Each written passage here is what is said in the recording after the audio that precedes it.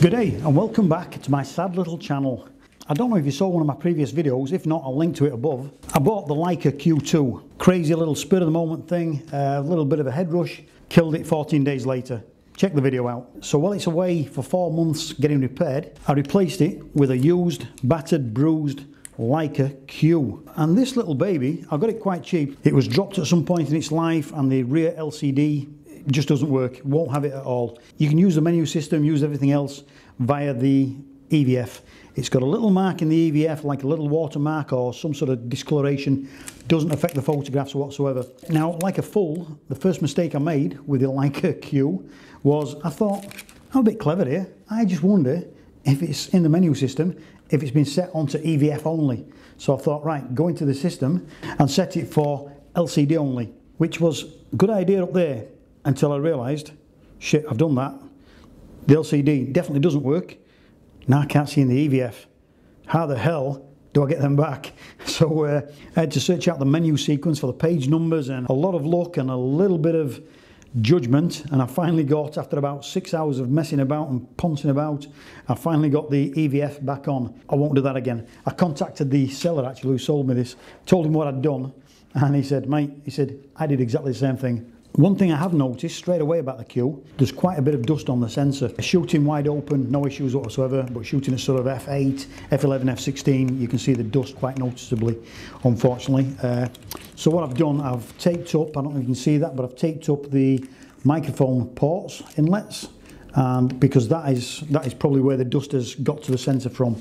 So other than that, the camera is a little beauty, it's a doozy. Now with the Q2, I was concerned, right from the off, I was concerned at the noise, massive amounts of noise at ISO 3200 and beyond. And it wasn't good, not at all. I've tried the Q at high ISOs, no problems, no issues at all, no excess noise, it's fine. So it's just making me wonder if the Q2 that I bought had a bit of a dicky sensor in the first place and the laser strike just finished it off. I don't know. Leica Wetzlar in Germany, they'll check that out and let me know. Hopefully, it could be covered under warranty, who knows. In the meantime, the Q2 is dead. Long live the Q. So this is just a little bit of a video, guys, about my first impressions of this camera. Can't fault it. Beautiful image quality out of it, and it just fills apart. I've put this funky little strap on that I salvaged from an X300 film camera, and it looks pretty funky. I don't know if it'll stay on forever, but for now, it's cool. Guys, so that's it. So this is just a little bit of a clip of my first ever shoot with the Leica Q. Just finished work yesterday. Looked at the sky, it was starting to look quite funky out there, so I thought we're in for a bit of a sunset here. So I raced up to the coast. Hope you enjoy. Just a quick one. Until next time, catch you later.